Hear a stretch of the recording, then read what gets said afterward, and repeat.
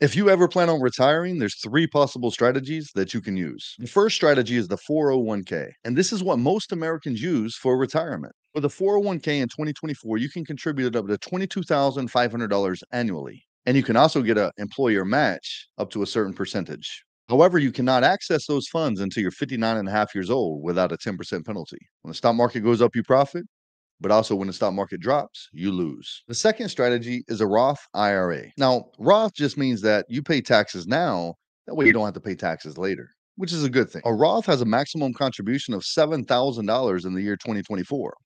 If you're over 55 years old, you can play catch up so you can add an extra thousand to that to make it a total of $8,000. Roth is still subject to market volatility, so yes, you can lose, and you cannot access the capital gains until you're 59 and a half years old, once again without a 10% penalty. And the third strategy, which is one of my favorite strategies, because they don't teach us this in our school system. This strategy leverages the three tax codes: Internal Revenue Code 72E, Internal Revenue Code 7702, and Internal Revenue Code 101A. This is a properly structured, engineered, and designed life insurance policy. It's an indexed universal life insurance policy. Or you may have heard of this product being called a LIRP, LIRP, Life Insurance Retirement Plan. That's right, it's life insurance. Using life insurance as a potential tax-free alternative to a 401k or an IRA has its advantages. There's no cap on how much you can contribute annually. You can access the funds within the cash value before you're 59 and a half years old without penalty. It has a 0% floor, so when the stock market drops, you never lose. Your gains are locked in. Your money's not only growing tax-free, but it's also tax-free distribution.